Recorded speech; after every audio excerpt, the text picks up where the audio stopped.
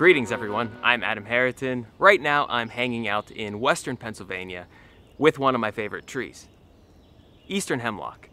Today I want to discuss something incredible that isn't too familiar to many people outside of academic settings. If you are unfamiliar with what we're about to discuss, I encourage you to really pay attention because the information in this video can help you better understand what's currently happening to many of our forests. So if you know a few things about the eastern hemlock, you might know that it is the state tree of Pennsylvania. You might know that eastern hemlock is a long-lived, late successional, shade-tolerant tree. You might know that an insect known as the hemlock woolly adelgid has been threatening the health of eastern hemlock for decades. Now, hemlock woolly adelgid infestation is worrying a lot of people for good reason. Eastern hemlock is what many ecologists refer to as a foundation species, and a foundation species is one that essentially defines its ecosystem. Any major threat to a forested foundation species like eastern hemlock can significantly alter forest structure and function. But here's something important to keep in mind. Threats to eastern hemlock aren't anything new. And when we understand what has happened to eastern hemlock in the past, we might be able to make better sense of what's happening to eastern hemlock right now. As it turns out, something on a very grand scale affected eastern hemlock roughly 5,000 to 5,500 years ago, leading to a drastic decline in hemlock population numbers that lasted for nearly 2,000 years. This phenomenon wasn't just a local occurrence, it was a range-wide collapse. What we're talking about is actually one of the most thoroughly studied and written about ecological events of the Holocene.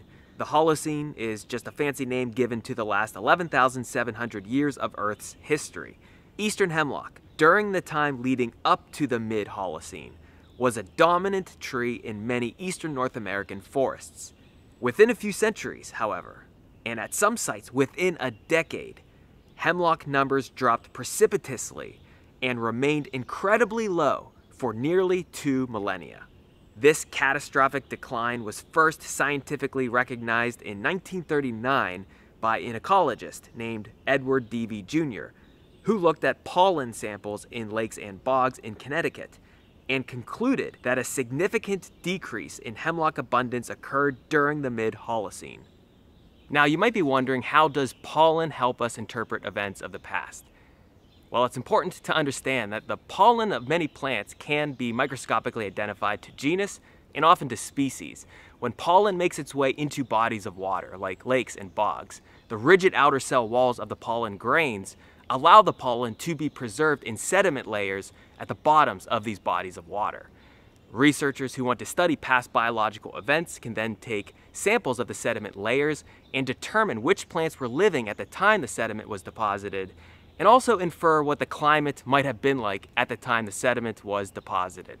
So through pollen analysis, it was discovered that, in Connecticut, eastern hemlock decreased in abundance during the mid-Holocene.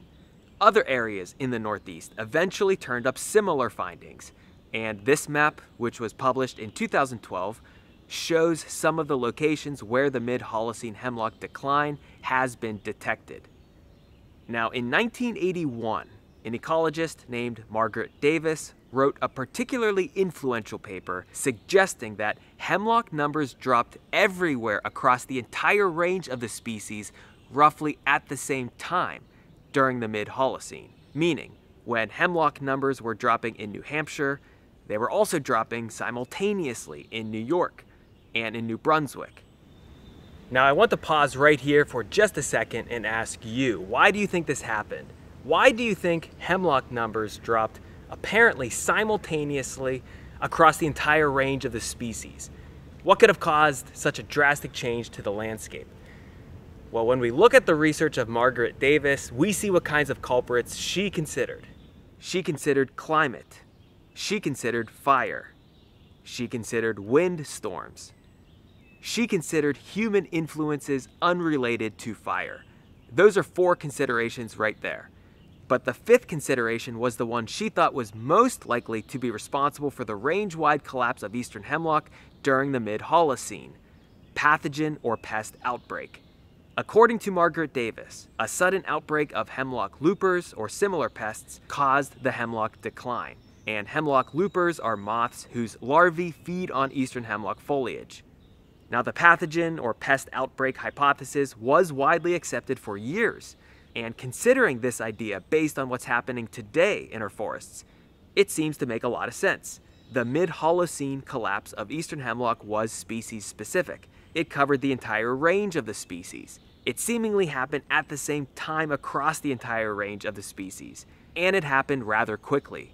All of these factors point to a forest pathogen or pest of some sort. And all we have to do is look at what has happened in more recent years to American chestnut with chestnut blight, or to American elm with Dutch elm disease, or to ash trees with emerald ash borer, to witness devastating effects caused by some kind of pathogen or pest, whether it's a fungus or an insect or even bacteria or something else. Eventually, however, people started to question this hypothesis, and they began to turn their attention toward one of Margaret Davis's other culprits, changing climate. During the mid-Holocene, so roughly 4,500 to 6,000 years ago, the climate in eastern North America experienced significant changes. More specifically, the climate changed from being relatively wet to relatively dry. As it turns out, eastern hemlock is a drought-intolerant species that doesn't do very well in persistently dry conditions. Eastern hemlock has relatively high moisture requirements, and it typically grows in areas that annually receive between 30 to 50 inches of precipitation. You often find eastern hemlock growing in cool, moist, shaded ravines, and also in and around the edges of shallow swamps. Now yes, you will find eastern hemlock growing in drier, rockier sites that receive less moisture. But if you asked eastern hemlock, hey, which conditions do you really prefer? Its answer would probably be moist conditions in regions with cool, humid climates. Well, 4,500 to 6,000 years ago, the climate changed rather significantly.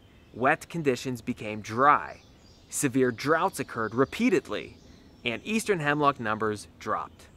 Now, this isn't to say that insects or pathogens had nothing to do with the decline of eastern hemlock thousands of years ago. As conditions became drier, it is possible that stressed trees became more susceptible to attack, and that shifts in climate worked in conjunction with pests and pathogens to eliminate eastern hemlock. But as it currently stands, many ecologists believe that the mid-Holocene hemlock collapse was strongly associated with an abrupt change in climate. Fortunately for eastern hemlock, repeated droughts didn't go on forever, and the climate in eastern North America changed again. It became cooler and moister between 2,000 to 3,000 years ago, and while eastern hemlock failed to recover at some high elevation sites, it did eventually recolonize much of its former range. Now, is this the end of the story? Well, not quite. It shouldn't surprise you to hear that some modern ecologists call into question certain parts of this narrative.